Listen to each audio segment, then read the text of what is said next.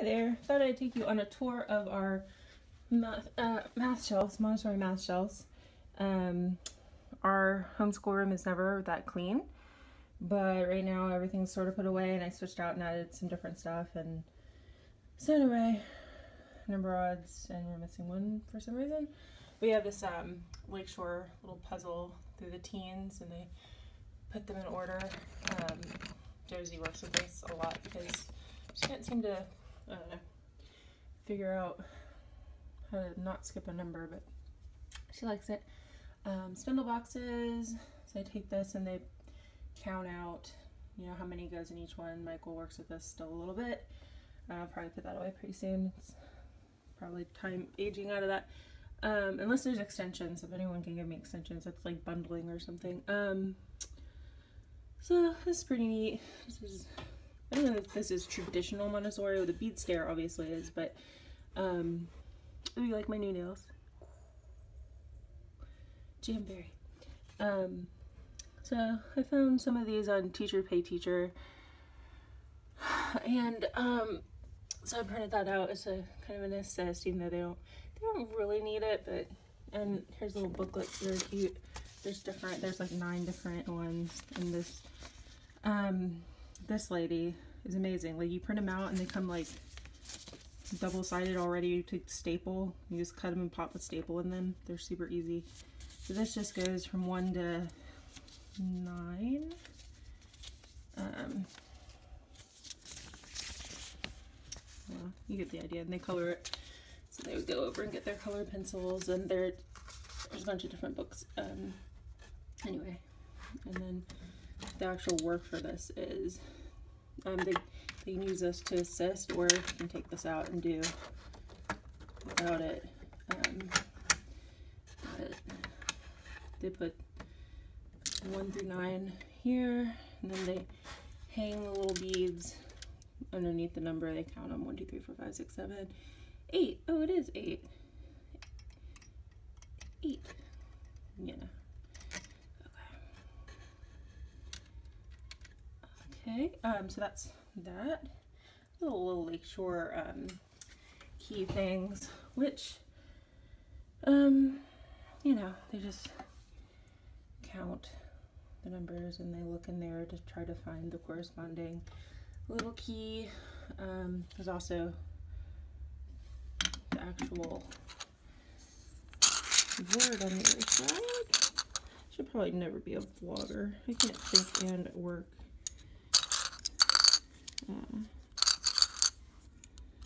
Probably should never do anything if I can't think and work, huh? That's my boss says. Okay. So yeah, how do I do this with one hand? Maybe. So I have to trust me that it works.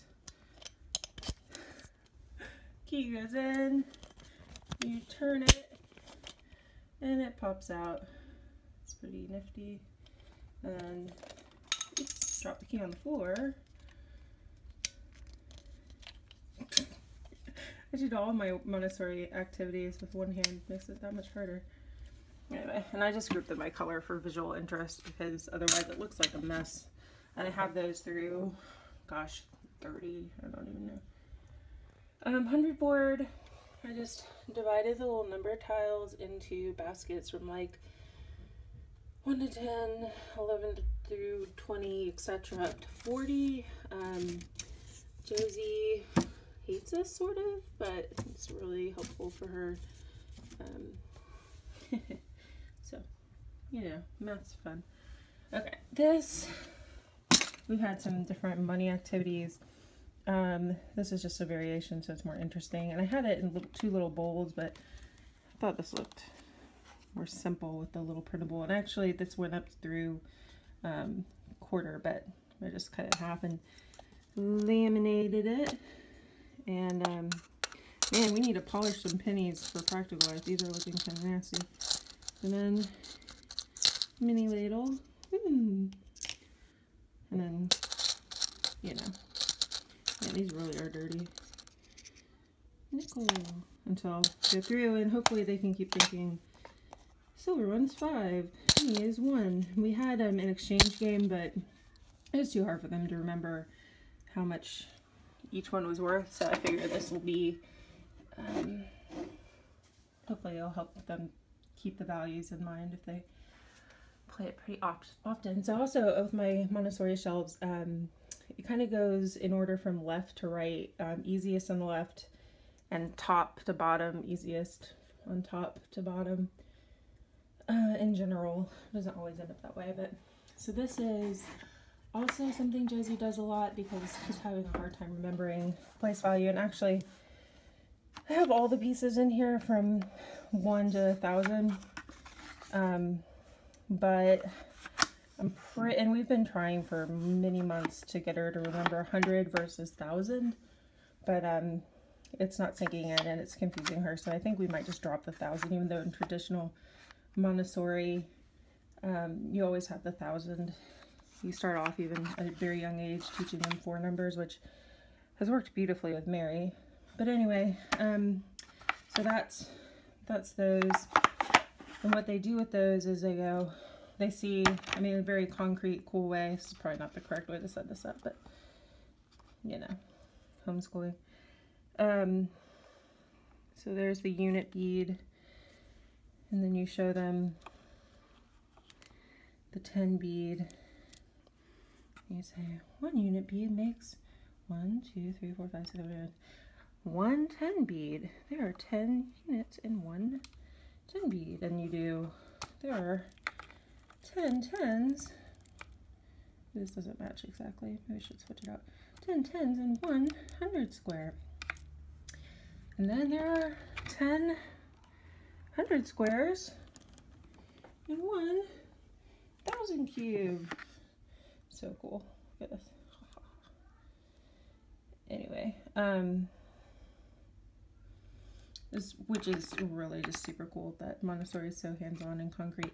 And I saw this somewhere. I don't know if this is, I'm sure it's probably not traditional per se, but maybe these little felt, if you can see all of the Montessori materials with place value, the units are green, the thousands are green, the hundreds are red, and the tens are blue, which makes it really cool. Even the gridded paper and everything. And I made squares to set out to help, you know, help enforce that.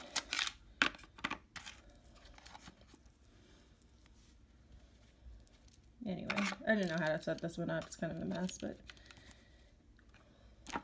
yeah, I still think it's pretty visually interesting. And even Mary likes to do that, even though she's kind of got it mastered, but it's really good for Josie. This is just from Amazon. Josie likes this one because it's bingo. And it was a really cheap little box, but I thought this basket looks way cuter, and instead of the little cheap counters that came with it, which I just saw one on the floor somewhere. They're these nasty little paper things that, oh, sorry, we punched out. They're these things, and they kind of got everywhere, but I just took those out and put in, you know, we've been using these for all sorts of math activities. But here's like the call sheet, and they shuffle these face down and pick one, and you know how bingo works. But it is a super cheap little bingo set, and there's a whole bunch of different cards, and helps with number recognition. Josie needs a lot of practice with, and it's super fun. They like that.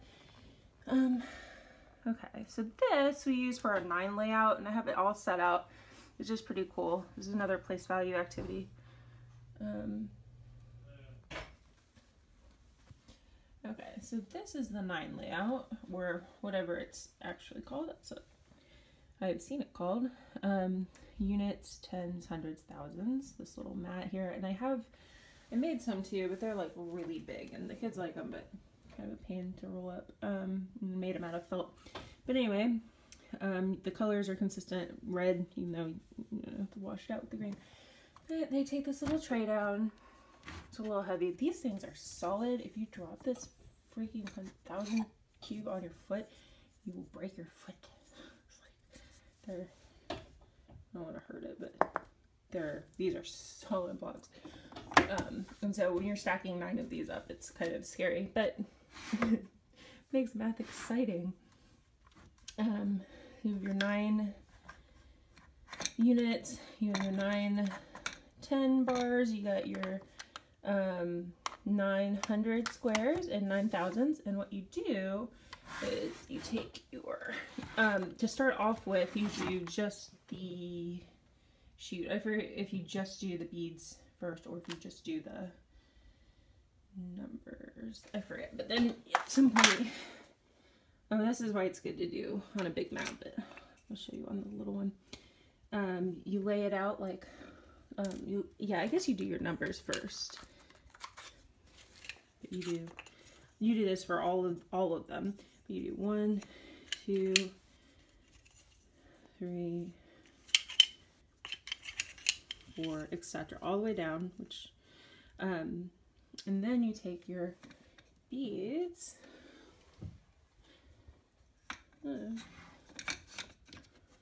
Anyway, I don't know where one of those just went. Take your beads and you do one unit, and you can do 1 unit, and 1 unit is 2 units, 2 units, and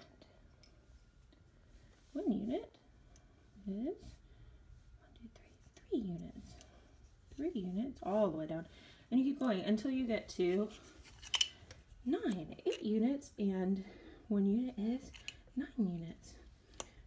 But then 10 would be up here, so you have to exchange it for a pin bar, and then 1 pin bar, and 1 is 20. You know, get the general idea there, but okay, so the bad thing about these little tiny balls is that they get lost. Just one under the table. We'll find it later. Crap. Alright, but anyway, this is like cool, and we use this for so many different works. It's also the basis of games, and it's just really fun when you're stacking 9 of those high. It gets really, it's cool because you can see, oh, 1 unit is 1, but this is 1,000 units, and this is 9,000 units. So Montessori math is pretty much the coolest. Forgive me while I put this away. Should never have a cooking show ever. Matt, and this is the exchange game. This is like, I feel like an underrated but extremely important math lesson that every kid should do. Like, it's so important when learning addition. It makes everything so easy. It makes, I don't know, like, I feel like this is the basis of algebra right here. And math, money, and everything. So these are your unit beads again. So you roll a little dice. It's a game, so of course they're like, ooh, the exchange game. It's so fun. You get 2 people or more, or they take it to me and I play with them, but they play with each other too. And they roll it 2, 1, 2, and they put it in their little pile or little cup or whatever. Until, you know, next time they roll, you know, 6, 7, 8. The next person goes, they roll whatever. And all of a sudden they have, we're like missing some unit beads. But if they have more than 10 beads, I said, I would like to exchange it. And they count out 4, 5, 6, 7, 8, 9, 10, pretend. And then you, yay, I get a golden bead until you get all the golden beads. And of course you can keep playing this game until you get 10 golden beads until you get 100. And then, I don't know, it's pretty fun. I think it's extremely important. And we like it. We play that a lot because it's called a game, so of course it's fun. Alright, so we haven't done a lot of multiplication, even though in traditional Montessori you do the golden beads, you actually do addition, multiplication, subtraction, and division, and then you move on to more abstract. But Mary really likes addition, and she's getting it really well and whatever, so we moved on to this. It's called the stamp game, which is really neat. It's a little more abstract, but she's a good grasp of it. She's 6, so it's not outside her age. But It's basically exactly like using the beads, except for them rolling all over the place. You have these nice tiles, and you can do, you know, write out your math problems. Mary likes to draw hearts on everything. She's doing a lot of work lately.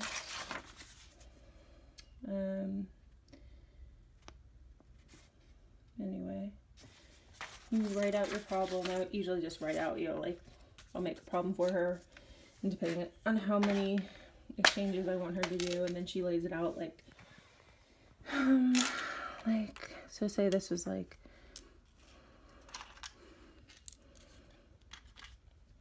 1,111 plus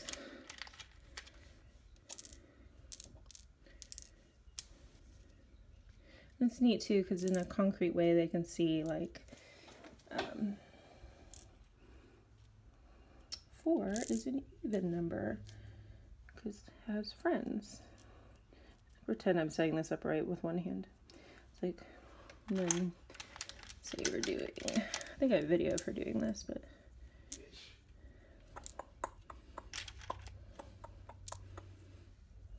it's nice because she has to understand how to break down a number into like what it actually means. It's not just some abstract concept. That's 8. Let's do 9, and then how about 200s and 1,000. Okay, so then what she would do is she would go, we'd have like a line. We go 1,111 plus 1,200. 1, 2, 3, 4, 5, 6, 7, 8, 9, 94 is, and then you go 1, 2, 3, 4, 5, 5, and she'd write on the paper 1, 2, 3, 4, 5, 6, 7, 8, 9, 10. We can't write a 10 in a blank, so we have to exchange it. So 10 tens is, you can see how it takes a long time, but it's kind of nice because they're always working and busy.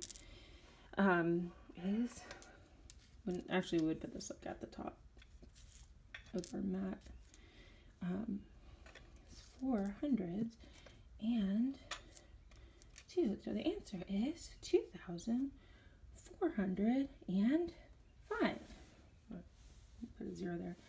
Try it. Anyway, you get it. And this is a cool game because it works for everything, including multiplication and division and just whatever you want to do. You can do concrete addition, which is pretty darn cool. So that, where's the lid?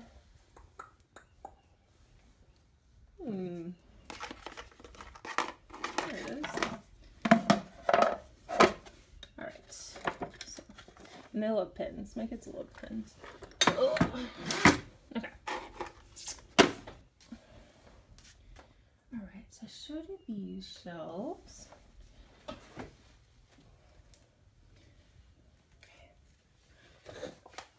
Oh, trusty tiny children's chairs. Okay.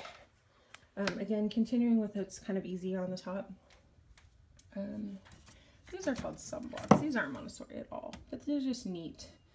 And I have put out math problems for them to build with, but they didn't think that was so much fun. So I'll probably wait till they're a little older to give them actual problems. But I feel like these are very similar to Montessori in concept because they are, the size that they are is how much they're worth. So it's like a visual representation, you know. So if I wanted to do 5 plus 2 is 7. 7's less than 9. Here's a 7, though you can see it's the same height. Well, you know, plus 1. Oops. Oh, it's 8. That's still not a 9. We could add another 1 to it and make plus 2 plus 1 and 1, or, you know, whatever. You get the idea. This is pretty cool. They can line them up. They can do multiplication with these too, because they can do, you know, that's a 6. Well, see, you can see the difference between the 6 and 9.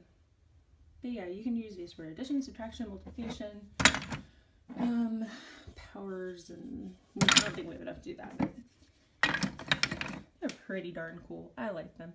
But this basket's really heavy, so they usually just fetch some out of there. Okay. Golden Bead books. Again, this is from that same lady I showed you before. I don't know what her actual store is called, but I'm sure if you go to Teachers Pay Teachers and you find this lady, they're fantastic. She's got such great Montessori, you know, work booklets and things to write on.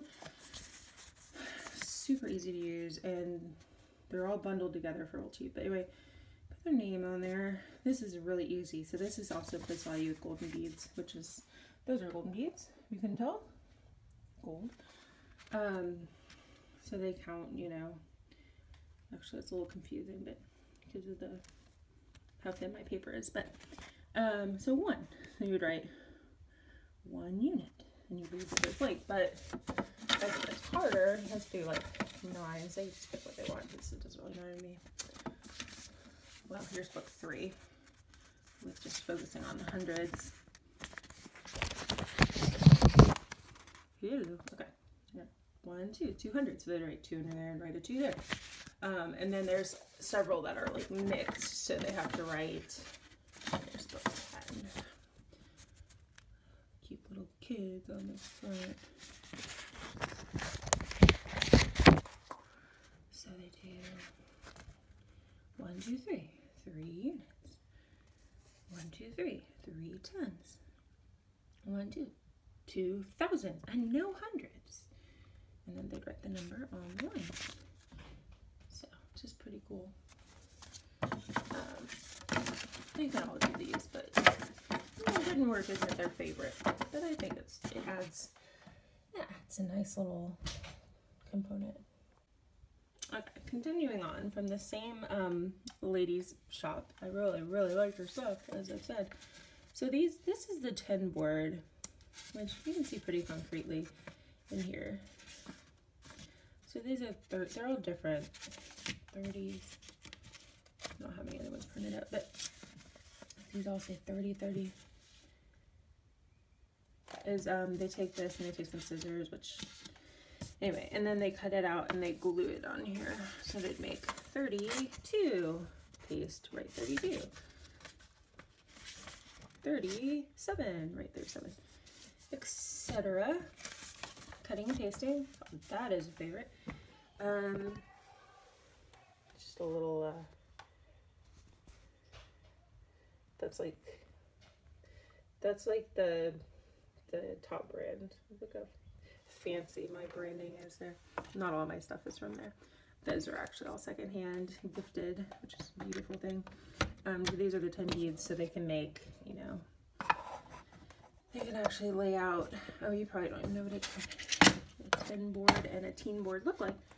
But they look like this, which are inspired by like hymnal, I always say that word wrong, but you know, like at church. And so they can slide and make the numbers. There's like wood numbers in there. And they just basically play around with that, and they actually count out with the golden beads again. So they put like, you know, 1 10 for 10 and 2 10s for 20. And then they also, of course, with this, which I don't think this is the right box. It's not. That's okay though. They I have some of these somewhere. They can do like 35 and put 35, so they can like concretely see it there. Anyway, okay. This one is, this is the 100 chain. Oh, I don't have 100 chain mat, but I want one. But they lay this out. You can do different things. This is actually a good, in the presentation that I was showing you over here, this, because you can actually see that this is a 10, 10, 10, 10, 10, 10, 10. And when we put it together, we get, well, you can lay it flatter than that on the table, but you get 100. And that's equal to the 100, yeah. But anyway, we're using it to count by tens. So I have these little, I just laminated little handwritten. So there you go, 1, 2, 3, 4, 5, 6, 7, 8, 9, 10, and they put the 10.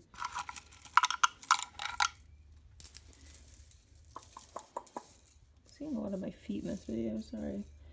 So you do 1, 2, 3, 4, 5, 6, 7, 8, 9, 10, which is upside down.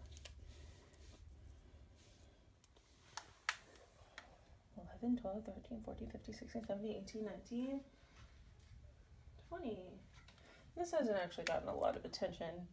Mary can already count by tens. I don't know though if it's just memorization or she's actually got the concept, but that's why this will remain on the shelf. And also, Josie cannot seem to figure out, she can't count them. She like double counts them and she gets the end and it's like 11. Like, no, Mom, there's no 11. Like, well, it's because these are all worth 10. Anyway, she'll get it eventually. This is like that. I don't know what this box is for. Also not Montessori, but it's so pretty, isn't it? It's got a cute little end. It's wooden. Teen numbers. This is the same as the other hanger, except for it goes 11, 12, 13, 14, 15, 16. Oh, it's a 19. And then the little booklet from that same lady, they color it and they write the number in. It's just pretty groovy. Hangers, and of course this time to make 11, they'd need to hang 1 10 and 1 unit. So that's a really good one for Josie, and she actually likes hanging the beads. This is the snake game, which if I teach you the snake game, it'll just take too long.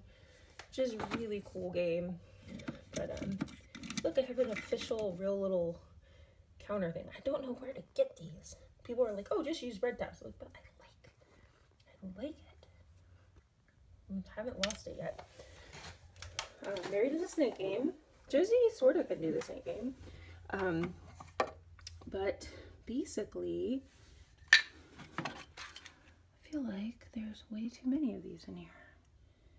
Well, you know what? If you would like to see how to play the addition snake game, you can ask me. Yeah, this is not, I need to set this up better. No one's played this one in a while. Yeah, or you can Google Montessori snake game addition or any other variation. It's really fun, but basically you have to do, there's different ways to play it, and you lay out a snake with these beads, and then you count with your little counter thingy, 1, 2, 3, 4, 5, 6, 7, 8, 9, until you get to 10. So 1, 2, 3, 4, 5, 6, 7, 8, 9, 10. So you need to have a place value. 1, 2, 3, or placeholder. 1, 2, 3, 4, 5, 6, 7, 8. So you need to find, it's really not complicated. I'm not going to go into it. I'm sorry. It's a really very fun game. I enjoy doing it with them, and Mary really likes to play it. But anyway, that tray is way too big, but that's okay. Okay, so we have a lot of stuff, but I rotate it out. This is fun too. So we do some fetching activities with these, which these are, gosh, these might, yep, that's the same lady. I got all my, I think I purchased her whole store or something. So this is good. They want to make 730, or I'll say, they can do this on their own, but they usually take it to me and I'll give them this card and I'll say, can you make 730? And sometimes I'll even give them the 730 so they don't have to remember it or write down 730 somewhere. And then they go over to the little shelf. Over here is our little bank, our bead bank. And my sister brought me this back from Korea, and it hasn't broken yet. Knock on wood. So they would go back and bring me 700 squares, 3 10s, and no units. And then if they're doing it by themselves, they can just flip it over and double check and see. But I have this through, you know, tens and through 1,000. That's what that is. Those are just basically extra, what we call our bank. I just here to cut these hearts out. Okay. Anyway, Michael knocked himself in the head with a door this morning, which is pretty traumatic. This, which is really dusty because no one's done it in forever, is just a really easy geometry work. Actually, you should watch the Margaret Humphrey videos of these. It's super cool. But there are, well, this one's pretty hard, but there's color on it. These are all secondhand, so. Okay, so like these are cool. Like the circles are all slightly different sizes. I think this is technically sensorial, but it's like geometry, so I have it new in math. And what they do is they start with those shapes, and they would match, they would lay these out with the big solid circles, and they would go, oh, this is this one, etc. And then the next level is they do this, which is slightly harder, slightly more abstract, and then this one's the hardest, which, honest to God, it is sort of hard to match. I think it's just my brain or something, but some of these Montessori works for 3 to 6-year-olds are like the binomial, trinomial cube. You drive that thing on the floor. If you mix up your binomial and trinomial cube pieces, it's like taking two math equations and you just drop them all over the floor and then try to sort them out. Yeah, I don't claim to be the smartest, but don't ever mix up your trinomial, binomial cubes together. It's very confusing, especially the ones we have are like not traditional. Where are they? They're in the other room, but they're like, I don't know, they're like wood colored. They're really confusing. Okay. More geometry, how to, different kinds of triangles, and as they put them together to kind of see how, you know, they match the sides up, and they see how to make different shapes. I don't even have the, that's fine. Anyway, same thing with these. And then as they get older, they can say, this is a skewing triangle. This is called isosceles. Blah, blah. Anyway, and of course these are very hands-on. This should actually probably be above the shelf, but it's been dropped. I cry. These are all the different shapes. And then these are the bases, which is pretty fun. So they can just like hold these and look at these. There's names for all these. We haven't even attempted that yet because that's just not on my list of things to do. But you can lay out the different shapes and you can see like, you know, let me find something that's with a square bottom. So like, oh, this is a pyramid, but look, it fits. No, it doesn't. It's not a pyramid. Just kidding. I swear I'm qualified to teach children. My children. There's the pyramid. And look, but it has a square base. But the sides are triangles. Like this. You know. It's the same as this one. This one only has 3 sides. And so it has a different base. 1, 2, 3, 4. 4 hearts to go.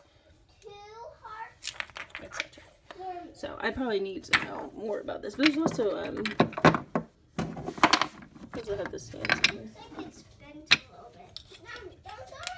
It's okay. Just be safe with that. Okay, it's sharp. Okay. Just doing a hole punching.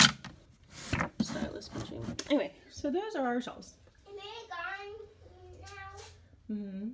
So golden bead bank, geometric solids, constructive triangles,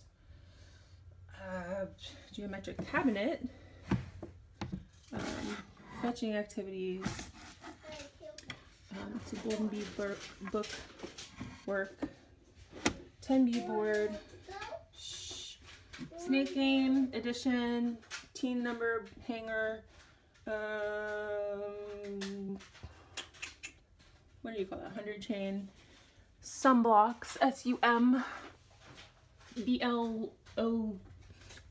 I think. Bingo from Amazon. Something with place value. 9 bead layout. Numbers, stamp game. Exchange game with golden beads, which you can do with math. But we put those away because they weren't on. Sorting numbers. Lakeshore locks with numbers. Spindle box. Another board bead hanger, and the 100 board. That concludes my lengthy, verbose presentation on our math shelves. They will be switched out probably in about a month, and I'll try to do another video then in March. All right, did you enjoy it? I'm so glad. All right, goodbye.